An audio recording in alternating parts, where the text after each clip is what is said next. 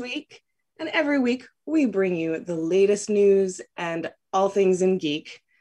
We've got a bunch of announcements today and a very special guest, Jenn Lyons. Everybody, a round of applause at your computer screens, who just released book 4 in a series that, if I start talking about it, I'll get into it. Announcements first.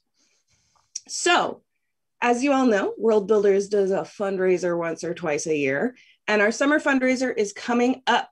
Save the date for our annual Geeks Doing Good Showcase fundraiser, which starts on June 21st. We've got over 50 new and limited run products. It is just an absolute blast to dream up all of these amazing new things. There's so many cool things coming out. From your favorites like delicious Jamdrian, we couldn't not do the Jamdrian, and Heifer International Coffee. Cheers, talking coffee before.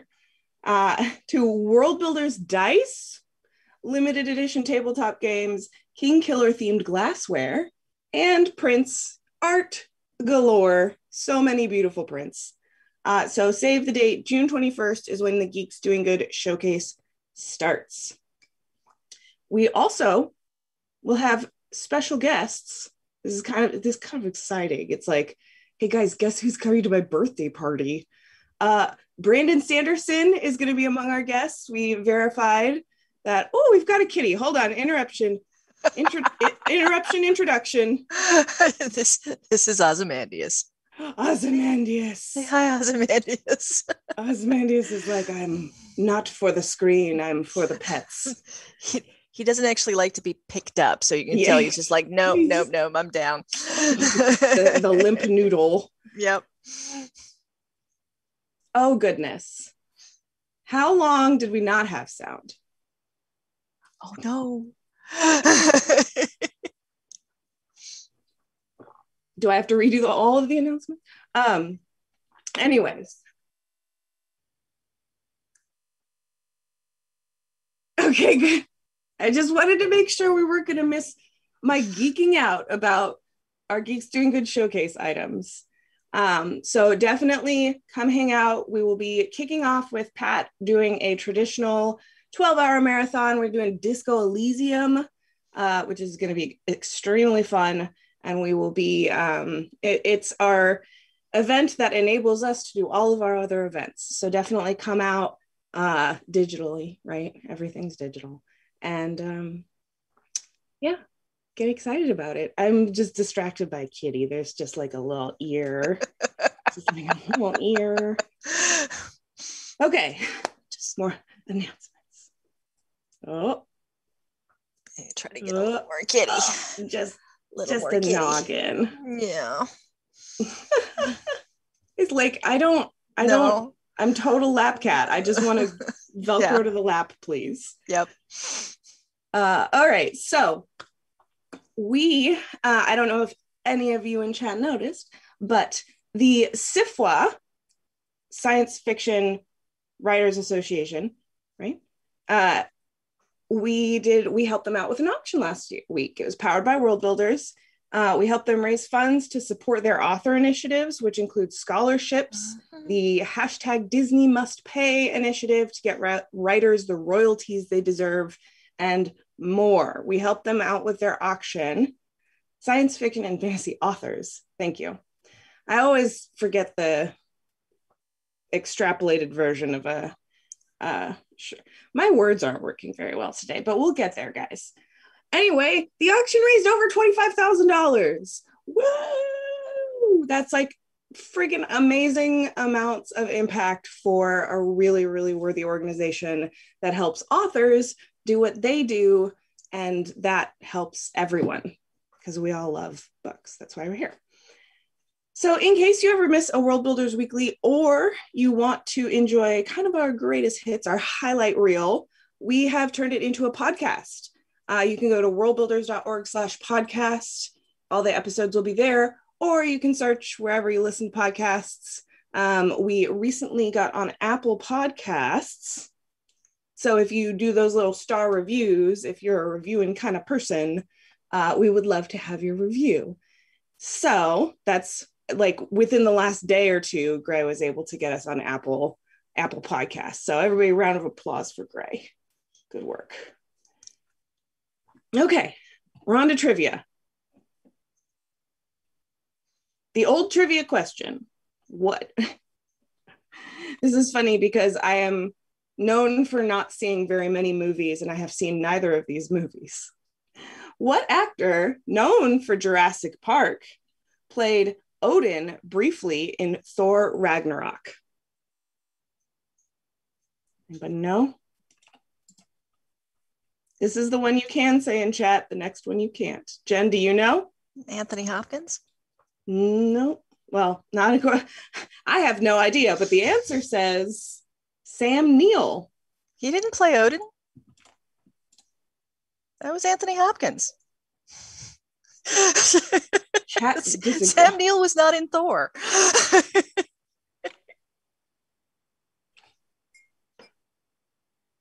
Oh, you said specifically in Thor Ragnarok. Okay. I see. Yep. All right. Got me on a technicality. Trivia question. Yep. We needed the geek in the van for that one because No. I wouldn't have gotten that one at all because all right. He was the one who acted as Odin. He wasn't right. All right, so this trivia question, this is this week's, and remember, if you send it in on any of our social medias and get it right, you will be entered to win our monthly trivia champion and get some swag. So do not say it in chat if you know the answer. DM it to us directly. Stranger Things is set in the fictional rural town of Hawkins, but in which U.S. state is it located?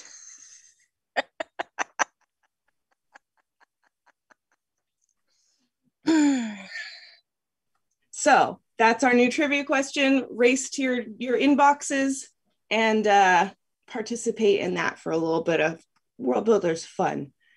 So finally to our guest, Jenn Lyons. Thank you so much for joining us. Welcome. I will do your quick little bio rundown. Jenn Lyons lives in Atlanta, Georgia, with her husband, her 3 cats, who we've been graced with one of so far, and a nearly infinite number of opinions on anything from Sumerian mythology to the correct way to make a martini. Formerly a video game producer, she now writes full-time. A longtime devotee of storytelling, Lyons traces her geek roots back to playing first edition Dungeons and Dragons in grade school and reading her way from A to Z in the school's library. The fourth book in the 5-part Course of Dragons, the third book has been twice nominated for an Astounding Award. That's what that is. Which is so exciting. Congratulations. That was just announced a couple of weeks ago. Yeah, that was announced, I think, last month, or I don't know, time is a flat circle. But yeah, no, that's, I mean, I guess it's technically me that gets nominated and not the book. Yeah. So it's basically for 2019 and 2020 as like a rising star author. Yes. Yeah. Very, very, very cool. So you can pick up any of those books at your local independent bookstore. Beth has got all the links in the chat for Twitter, Instagram, all of that good stuff. So let us start. I've got to be honest. It was the double whammy of amazing catchphrases that I was like, I have to talk to Jen just like as soon as possible. Because on Twitter, it's, do you want dragons? Because this is how you get dragons. And then I go to the website and it's because I always took "you're weird" as a compliment. And I was like, oh man, we would have been besties. We would have been besties in elementary school. So first of all, great catchphrases. Thank you. Your list of hobbies overlaps almost perfectly with at least one of the Worldbuilders somewhere. Gray is a total geek for fountain pens. Mike and I get off track in meetings all the time about video games. We play tabletop RPGs. So before I continue, I know Gray will want to know, what's your favorite pen? Ooh, that is a difficult question Or top because 3. okay, so I really like Pilot fountain pens. Ooh, okay. I actually am right now, and it's a combination of they're actually cheap plus good, but the Chinese Moonman pens I really am Ooh. liking, because I mean they're just they hit all of my Ooh. needs. They have an Ooh. amazingly large inkwell. They have a little bit of flex to them. They're really good. Um, and then I really um, like the really old pens. So I'm a sucker for like the old Schaefer flex Okay. pens with high flex. I'm doing the nod and smile, and I know Gray is over by his keyboard going, oh, that's my Gray impression. But yeah, no, I like most fountain pens. Just fountain But pen enthusiast. yeah. When you are writing, do you usually write? I mean, it seems like digital would be the only way to go, but is there any part of your process where you physically draft things out? Oh, well, I mean, I don't physically draft out like text, Mm-hmm. but I definitely do like I have books that are filled with plot notes and things like that, and those tend to be I have stuff, and that's what I use fountain pens for, because Lamies. I like Lamies too. Anyway, I see you in chat. um, but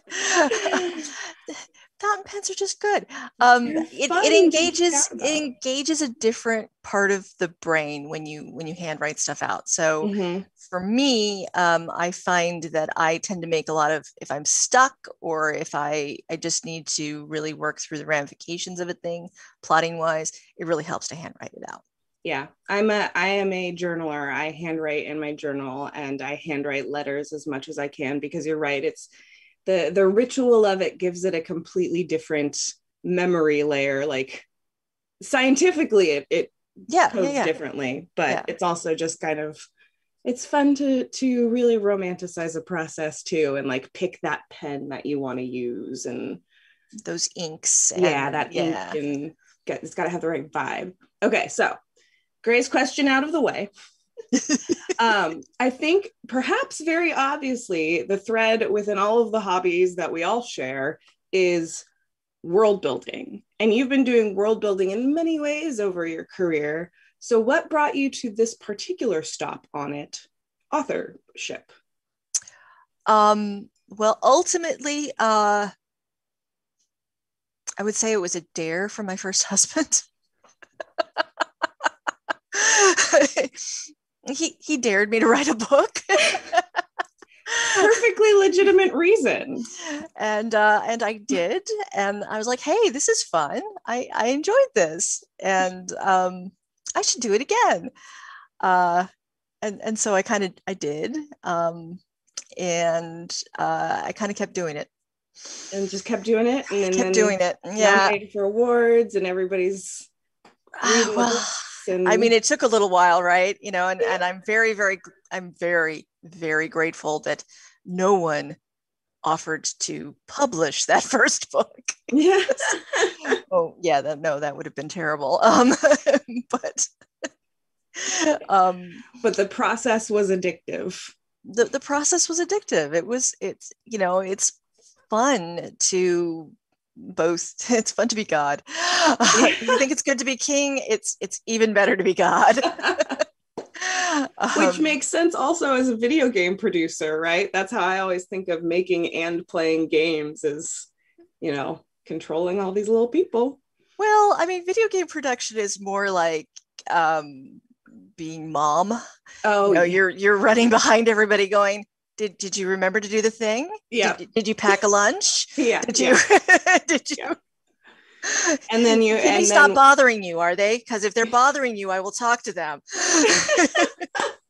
I love it. It's totally true. It's totally true. That's awesome. A little more freedom with writing though than production is hurting cats. That's what chat says. That's definitely very true.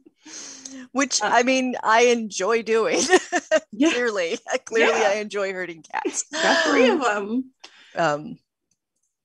But no, I mean, when you're writing a book, I mean, this is the scary thing about it too. When you're writing a book, you get to control all of it. Mm-hmm. And that is both what is wonderful and what is terrifying about writing books. But mostly it's a lot of fun.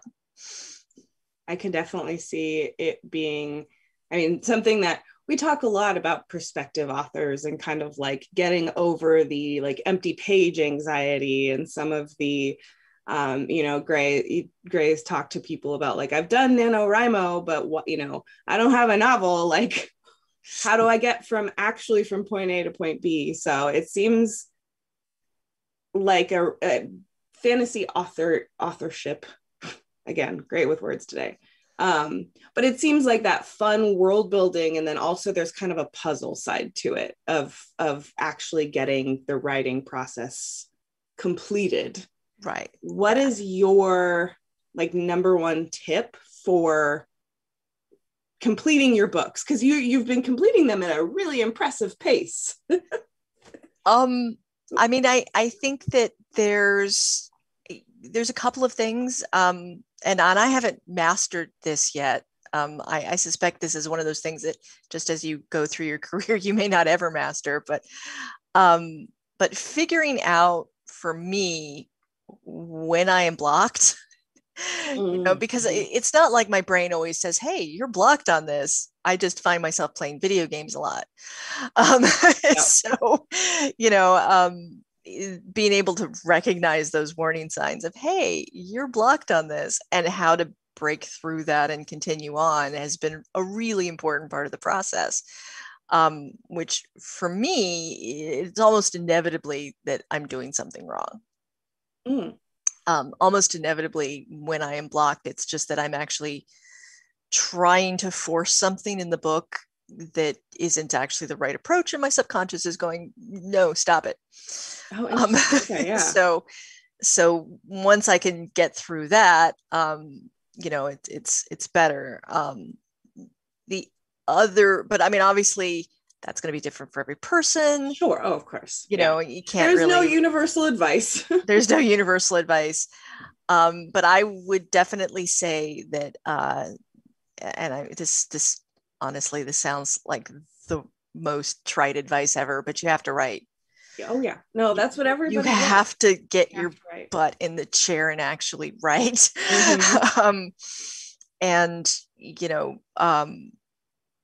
That has made the difference, for me. And again, everyone's different. For me, if I slow down, I give my mind a chance to start. I give the gremlins a chance to come out. Yep. and they will start, I'll start second guessing myself. I'll start, wondering. Pretty soon I'm rewriting the whole thing. Right. It just, I can't do it slow, is what it turns out to be. That first draft, I have to get down on the page. Yep. And then once I do that, I can go back and take my time with the rest of it. But I had to figure that out. I had to figure out that the worst, because there's a lot of advice out there that says you should be slow and careful, and you should, right. Consider, right. Yeah. And so it was a process for me to figure out that was actually not the right thing for me to do, that I had to do the opposite. Yeah, I think it's important, and kind of what I'm gathering from both of those things is like, write the way you need to write. It's okay. Like, everybody's going to get stuck and have roadblocks. It doesn't mean you're, not a good enough writer yet or something, right? It's right. I have friends who get very tripped up on, I've, they haven't identified their pace yet or what their momentum is, and just having kind of a compassionate approach and being like, ooh, that's when my gremlins come out. Let's not work in that direction. Let's work this other way. I think it seems kind of simple overall to say like, work the way you need to work, but sometimes people need permission for that. I know I have. Yeah. So yeah. And I mean, I've seen this a lot. I've seen it in myself. I've seen it in my friends that are writers. We really are our own worst enemies. We absolutely are. Like there's nobody that's going to be as hard on us as ultimately we are on ourselves. And I see it all the time where people really do an excellent job of convincing themselves they can't succeed. Yeah. What would you say, what is your tip for that specific, like, do you depend on a writing community a lot while you're writing? Do you have specific people who you bounce ideas off of? How is your sort of social aspect of creating? Yes to all of that. I would also say that I mean, I was very smart, very, very smart. I married another writer. Oh, so he's very supportive, and he's also a fantastic person to bounce ideas off of and, you know, get feedback from. And this is not as insulting. I'd probably have to take a step back and explain the logic behind this, but it's going to sound bad and it's not. Asterisks. Yeah, asterisks. He's my 5-year-old. Oh yeah. And that goes way back to there used to be, well, there still is a thing running around the internet called Rules for the Overlord. Mm-hmm. And one of the rules for the Overlord was any of my master plans will be explained to a 5-year-old child, and any flaws the 5-year-old can spot will be corrected before implementation. Yep. Which is honestly just a brilliant strategy for almost any career, or like, it's just good life advice. Right. Pretend like you got to explain it to a 5-year-old first. Because a 5-year-old's going to go, but why? Yeah. But why?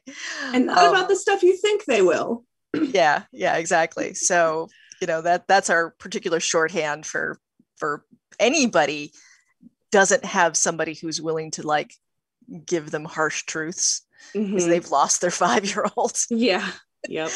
Very important. Yeah. It's important.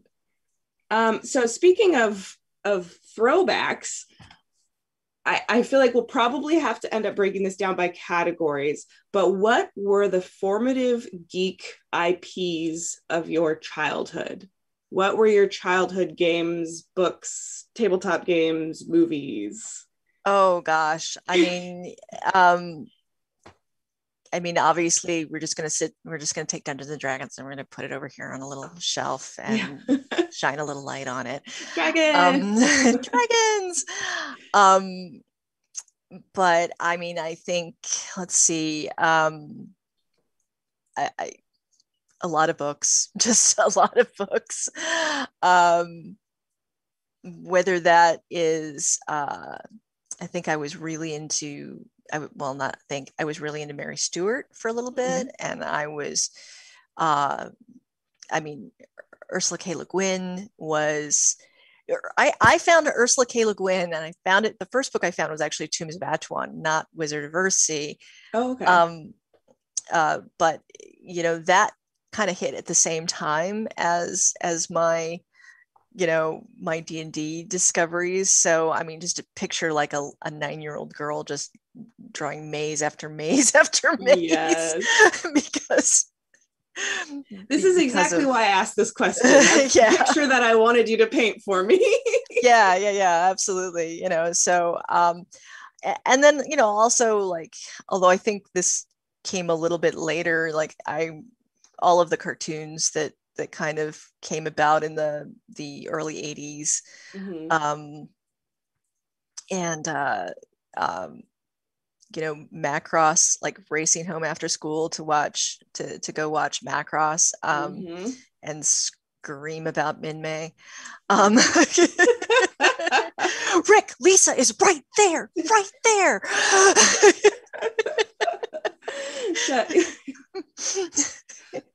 I was walking through Target yesterday, and because I wanted all things geek, but my parents had no idea. They're total normie humans.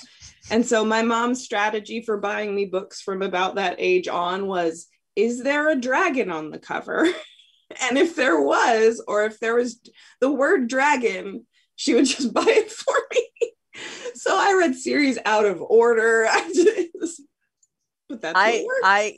No, I mean, I totally relate to that. And it's really funny. So the Rune of Kings, right? The first book has a dragon on the cover, which when my editor wrote me and said, I was thinking we put a dragon on the cover. I was like, I wrote her back. I said, are you expecting me to say no to that?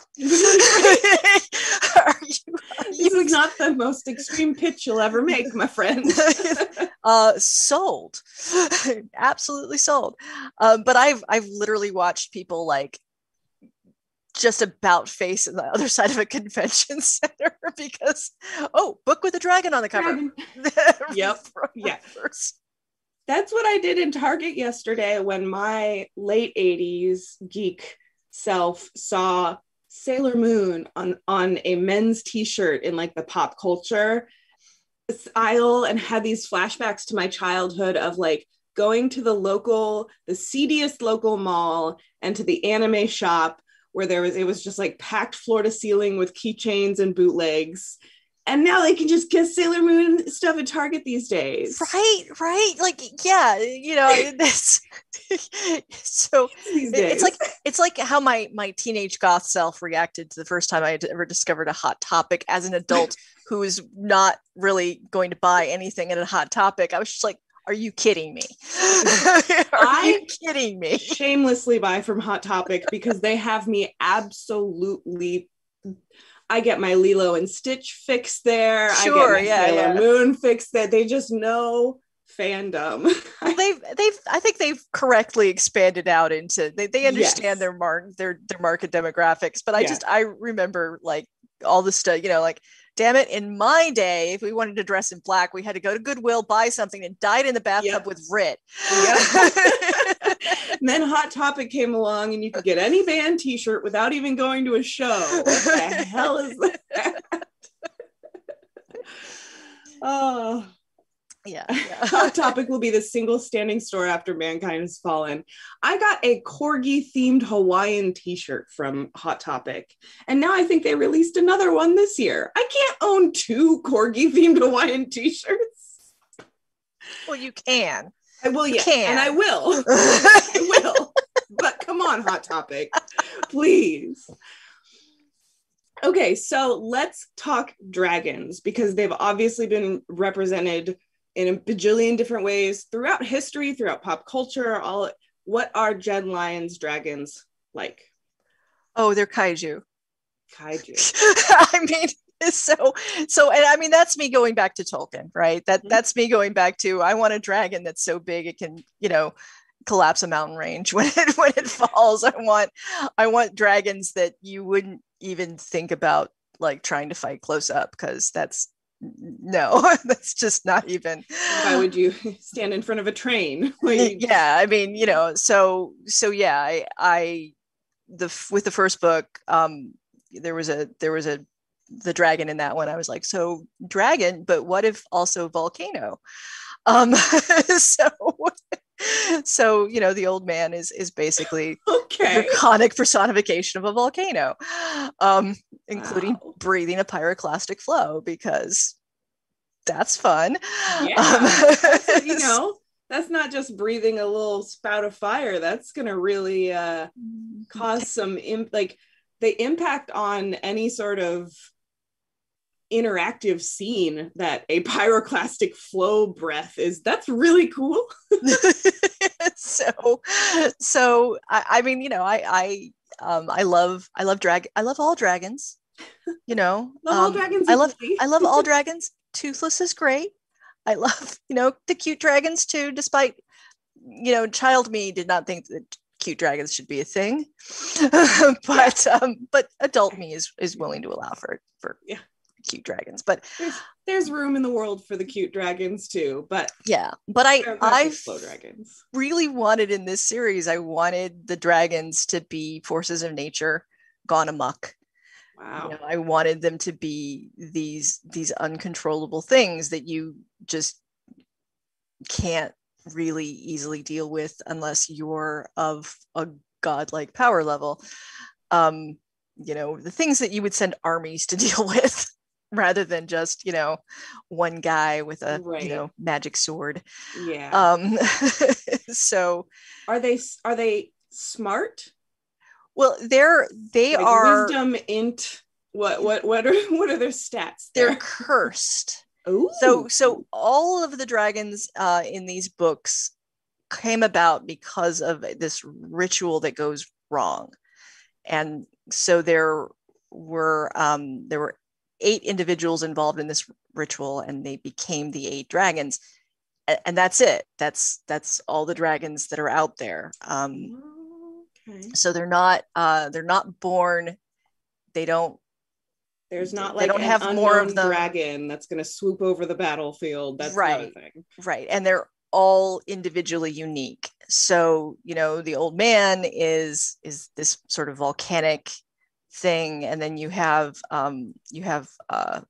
Morios, who I was like, I want a dragon made out of swords. Okay, along with the catchphrases, your premises are absolutely impeccable. Top notch. Like, I want a dragon that's swords. Yes. Right? Yes. Because of course you want a dragon that's swords. So, you know, in the second book, basically a very large city gets taken out by this dragon that's made out of swords. I mean, not literally made out of swords, but he's right. he's very sharp and pokey, is what I'm saying. Very sharp guy. Very metal, very cutty. Spiky all over. Especially because you started with kaiju. I have this like Pacific Rim scale in my, because I love that movie. Yeah, I love that movie. Yeah, no, very much that. So, but first, because I think you started with Volcano, I was also reminded of the recent of Moana, the nature aspect in it, because I was really taken by how fierce they made her in the movie. It was like, you know, rage and anger displayed. I think that it's a very cool aesthetic. Oh my gosh, I had a question the whole time, and then I got distracted by thinking about how Moana dragon. Oh, this might be a little bit of a tangent. We'll see where it goes. Did you play / like Skyrim? Oh yeah, of course. Yeah. Yeah. Yes and yes. Yeah. Absolutely. No. I for a long time, actually kind of still, because, you know, you get asked in video games, what's your favorite video game? A lot. Oh yeah. And I would always just, like, with no hesitation, come back with Morrowind. Just Oblivion. We're the same person, just in like one generation difference. See, I hated Oblivion. And I hated Skyrim. I hated Oblivion so much. I will tell you why. Yes. I will tell you why. I have opinions on this one. Because, okay, so Morrowind pops you down on this place and basically says, eventually, the game's been out decades at this point. I feel I can spoiler things. Oh yeah. We can spoilers all the way through Skyrim. If you're gonna get mad about it, come on. It's been out a while. You know, it pops you down and says, you're gonna spy for us, so embed yourself in society. Yeah. Right? Find a way to become important. Go. And doesn't tell you what to do or how to do it. Oblivion says, go find the specific the world person. Is about to end. You have to go fix it. Oh, and I guess if you wanted to get distracted and you're a terrible person, you can go off and do all of these other things, but it kind of implies that you're the worst. And I have played probably thousands of hours of Oblivion at this point, and the amount of time I have beaten it once. I've beaten the final boss once. I didn't. I just went, you know what?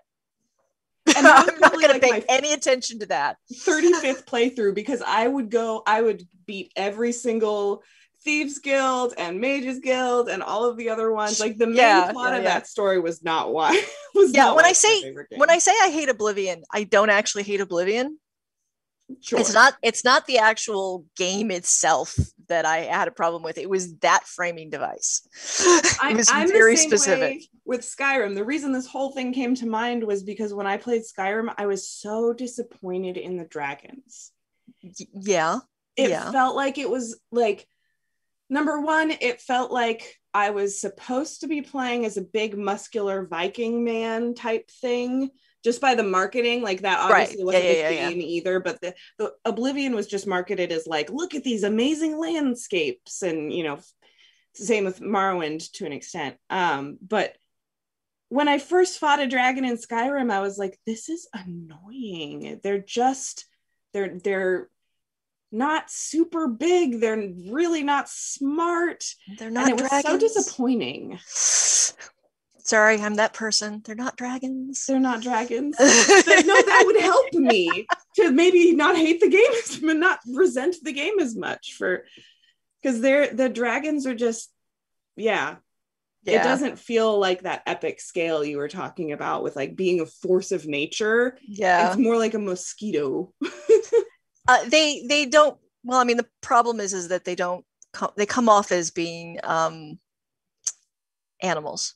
Yes, exactly. And they're not supposed to be, but that's how they come off in behavior and in all the rest of it. You're just kind of like, well, they're kind of like a more dangerous locust swarm. I mean, not locust particular, but it's about the quantity, not the individual dragons. Yeah, dragons should have personality, and it sounds like your dragons have major personality. Lots of personality. Yeah. And they're also they're maybe not sane either. So that's an additional, I mean, I don't know if they're like ancient dragons or long-lived dragons, but that's something with like D&D dragons.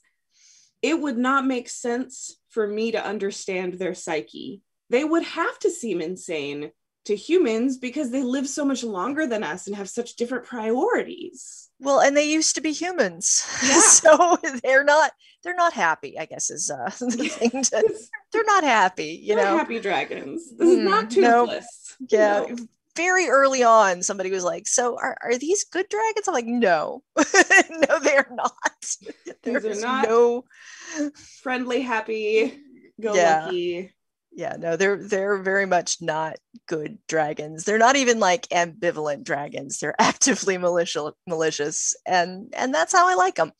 So, I can't promise I will never write something that has dragons that are not that way, but certainly the dragons on this world, not anybody's friend. Nobody's friend. Yeah. I very much like the concept of them being so individualized and like rare, and I think of in Pacific Rim the two scientists, the one that like knows all the different names of all the different kaijus, and like that there are these scholars in your world that are like, ooh, there's a footprint, and like I love to think about those people, like this thing will absolutely murder you, and they're like, but look at its teeth. Yeah. And some of those guys are characters, so they're running around being very but it must be documented. Okay, so question from chat: since this book 1 had a dragon on it, book 4 has an octopus on it? No, book 4 has a kraken on it. I did call it a kraken the first time, but chat called it an octopus. So it is sure. A kaiju monstrous creature. Well, there's actually a kraken that is in the first book. Okay. And ends up fighting one of the dragons. That does not work out well for the kraken, by the way. And so basically we decided that each book was going to have a monster that was featured in the book, which is not to say they can't be in others, but Sure. one monster per cover. Mm-hmm. And book 4 has the return of a different Kraken. A different Kraken. So there's Dragon, Kraken. What are the other covers? Sorry. So there's a well, it looks like a nightmare. It's not a nightmare. It's there's a race called Firebloods. Ooh. And so it's a Fireblood. It's specifically there's one in that book named Ariscon, and it's that one. And then book 3 has book 3 is actually kind of a little bit of an outlier in that the other 3 books had specific people and monsters on the covers, and that one is more of a so book 3 has there are these elephants. Ooh. That are the servants of the death goddess. And again, with just the very cool premises. So in the afterlife, you can come across these hunts being staged by the goddess of death when she has her servitors hunting demons, and they ride these white elephants. That's so cool. I have a feeling that anybody in chat who has not read your books yet is just going to be like, all right, racing to the local bookstore, local library, this sounds way too rad. So yeah, we decided that given that there's a lot of death in book 3, spoiler. Okay. Yeah. Good warning. That we would put one of the death goddesses elephants on the cover. So chat has a question, and this is actually something that I am also very interested in. Looking at reviews, it seems like there's complex character timeline interactions going on throughout the series, which is wonderful. But this person, and I am starting to listen to audiobooks. Is the series better do you feel like the series is much better suited to physically reading, or does it translate okay? Is it okay to follow in audiobook form? I think it translates very well into audiobook. So that there are a couple. We're gonna be bluntly honest here. The downside to the audiobook, because there is one. Mm-hmm. The downside to the audiobook is that you don't get the supplementary material that you go back and look at. So okay. you don't get the family tree in the back, you don't get the timeline in the back, you don't get the glossary in the back. There's that stuff that's in the back of a big epic fantasy book, and you don't get that. Mm-hmm. On the other hand, the voice actors for this are amazing, and they did such a great job of it. And Theodore Chin, who did most of the, well, there's another one too, but he did most of the narration for the person who's doing a lot of the chronicling. Oh, okay. Who's pulling it all together. So all the footnotes, he does all the footnotes, and you'd miss that, you'd miss, he just does a wonderful job of that. And it, because of the way the audiobook is done, it's just folded in. So you sort of get this sort of immediate, footnote thing, where in the physical copy, it's great because, it's right there. You can just pop to the bottom of the page, pop back up again. Ebooks, depending on how, the problem is that there isn't a good standard for how ebooks treat footnotes. Yeah. And so depending on what an individual person's reader is set up as, and where they got the ebook from, and there's just a bunch of variables. Yeah. Depends on kind of how gracefully that ebook deals with the footnotes. I have encountered people who've said, oh, all the footnotes were pushed to the end of a chapter. I'm like, oh, that's not how I would like it. Yeah. That's weird, because I grew up without the internet for the first many, many years of my life. Books were meant to be books. There's a book. That's what it is. Footnotes don't change in how they present themselves. They're on the page. Yeah. It's really strange. And I mean, I like ebooks. I like the convenience of being able to just pull out my phone and go, I have time right now. I'm waiting for the doctor or whatever. I'm just going to pull out and start reading.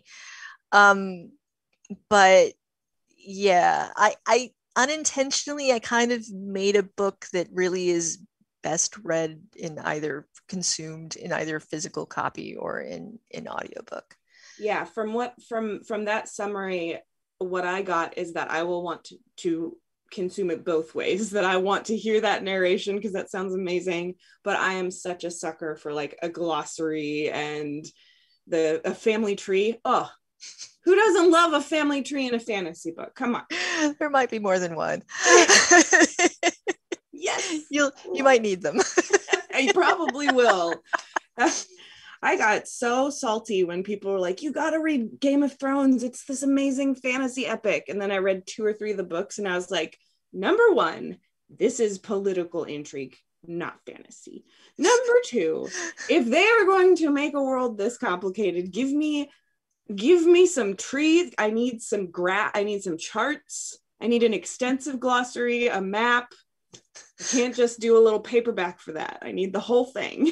Yep. No, I'm with you. And fortunately, my editor agreed, and she was like, "So we're getting a family tree for this, right?" I'm like, "Yeah, we are. Don't worry, I got this." Because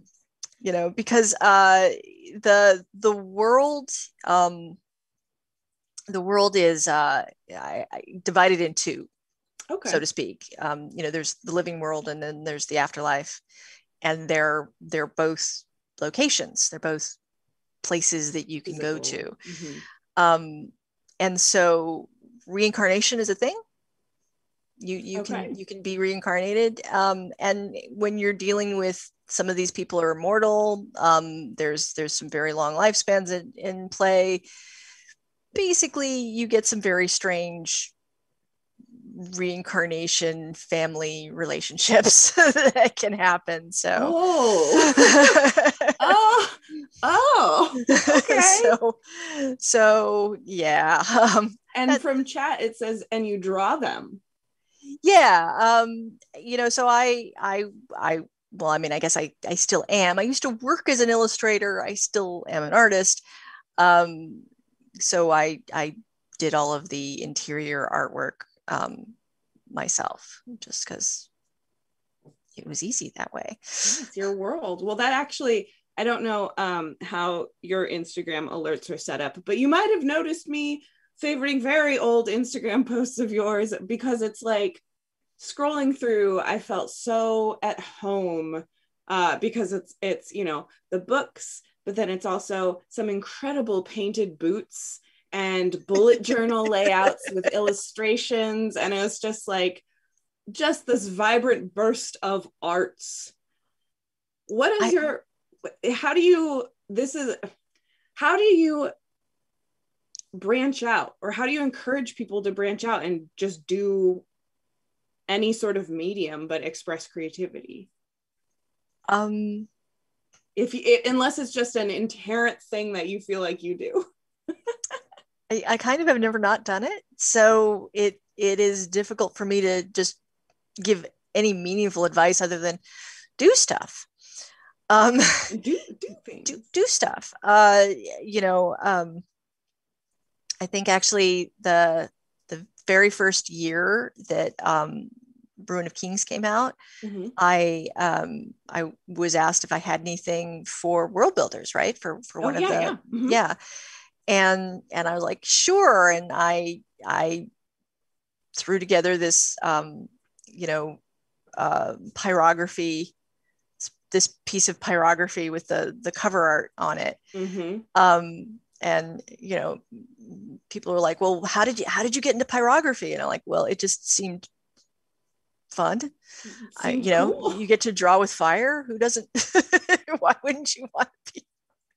We have very similar ways of thinking about crafts and crafting. It's like, ooh, you use a butane torch with that? Let's try that craft. Right.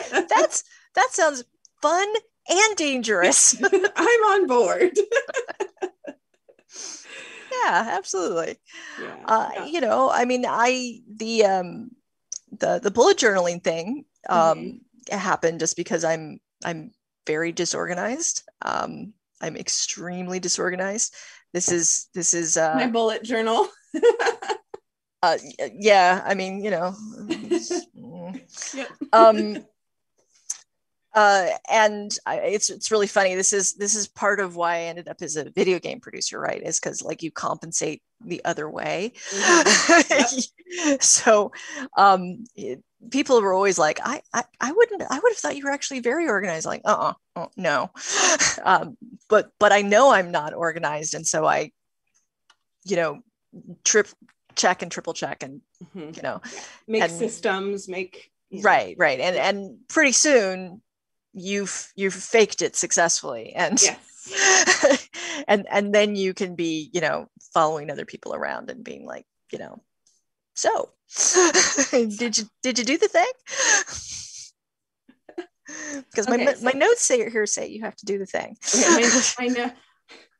I dream of a world where a digital personal assistant is not something controlled by a corporation, but is something that is genuinely like a little Navi that we were like, hey, remind me to do these things, because technology is just on the cusp of working perfectly for my brain, but it's not quite there. Not quite there yet. It takes too much setup. It takes too much, but definitely relate to that. So we are almost out of time. I do want to ask one last question. We will probably have you back for another chat sometime. So we'll do the lightning round today too. We'll do both. First question. Oh man, this might lead us down a rabbit hole. Do you have a favorite D&D class or trope? Oh gosh. Yeah. Just wait until the last minute to ask the big questions. Yeah, the big questions. I used to. There was a time I would have, without hesitation, answered rogue. That would have been the instant answer. Mm-hmm. But I have to say, 5th edition is definitely broadening things out for me. Okay. So that would be a harder question for me these days, because I think they've done a very good job of making most of the classes, looking at you, Ranger, a lot of fun. And even they're fixing Rangers. I'll stop picking on it quite so much, but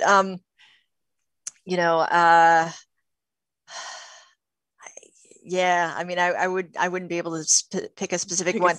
I've been in a long running 5th edition campaign where I've been playing a cleric of life. Okay. And he's just he's so much fun.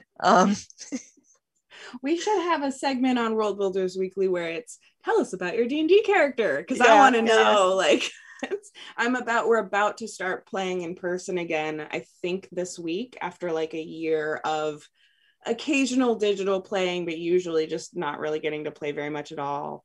So I made t-shirts for everybody in our campaign a couple of years back, and mine at the time was like cleric, I can heal, and I have a 19 AC, come at me. I love it. and that was then, and now it's like a 23 AC. So I love the idea that you would like put a patch over the number, like as it goes up, there's just one of those little number patches. I really should just I should absolutely just take a fabric pen and just scribble it out and put a new thing up there. I love it. Okay, we still have a couple minutes. We'll do the lightning round really quick. Okay. This is also probably a fairly deep question for you. What's your beverage of choice? It can be alcoholic, non-alcoholic, or you could choose one of both. So there's the beverage that I need, which is coffee, and there's the beverage I would choose, which is tea. Both very important. Both very important, but those two on that side of things. And then on the alcohol side of things, I would some sort of cocktail. I tend to vary. In my I saw somebody made one for the book release. Yes. How flattering to have somebody create a cocktail in honor of your book. That's so cool. And he did such a great, I mean, I had it last night. It was really good. It's on, if you go to Jenn's Twitter, she's retweeted the I think I did on Instagram too. Probably, yeah. So, but yeah, no, it's the fellow named Elias made it and came up with it, and it's called Chain the Lash, which is very appropriate for book 4. You'll have to. I can't spoiler that. Yeah. It's a good hook. and yeah, it's this fabulous tiki drink, and it's kind of like a Mai Tai-ish, and it is exactly the color of the cover. It's amazing. That's awesome. That's so cool. Yeah, that was what struck me first, was like, that is a vibrant drink. That is, yes, it nailed it. It is very teal. Second lightning round, meal of choice. If you could order takeout or go to any place, get any meal you want. Oh gosh. My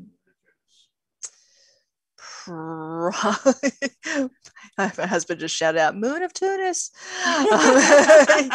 There's a restaurant in LA that we really loved. My favorite place.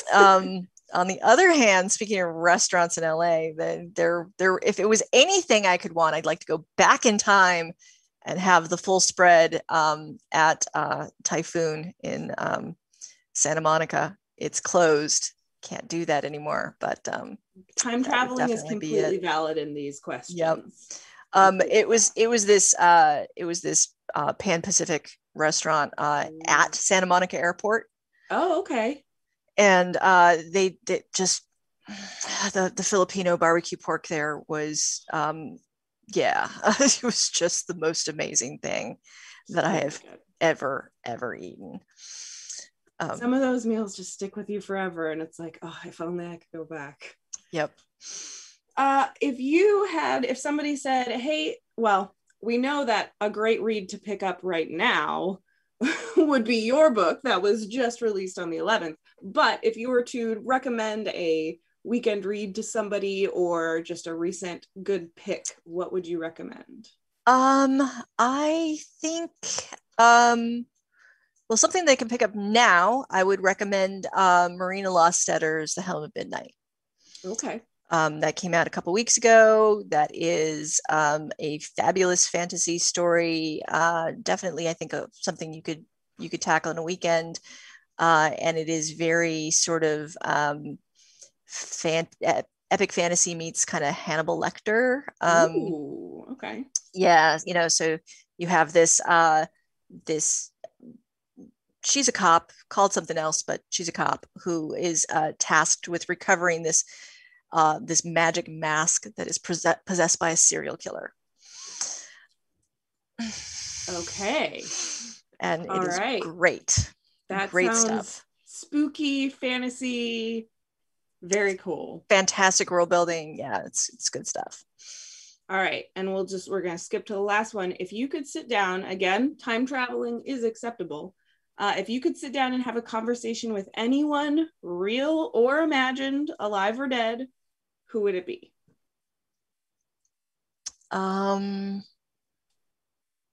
Well, there's a lot of answers to that question, but since I have her on my mind right now, I'm going to go with Ursula K. Le Guin. That is a very popular one, and I think would just be a really great conversation. Yeah. I don't think it's possible to just answer that question definitively. It depends on your mood and the weather, because there's a lot of great ideas out there. Yeah. There's definitely like a ton of people that I would love to be able to sit down and have chats with. Mm-hmm. Yeah. Well, thank you so much for joining us this week, Jenn. It was really great chatting. Had an absolute blast. Yeah, it was great. Thank you for having me over. I very much appreciate it. And I mean, digitally having me over. And yeah, I would love to do it again. Yeah, we'd love to have you. Everybody, make sure you check out the links that were in chat. I don't know about you guys, but I'm going to go figure out how to get my hands on both the audio and the physical book at the same time and just binge the series up to this point because it just sounds amazing. So thank you so much for sharing your dragons with us. This My is pleasure. how you get dragons. And let's see, I guess that would be a great sign-off word for today. Today's sign-off word is Viva Dragons.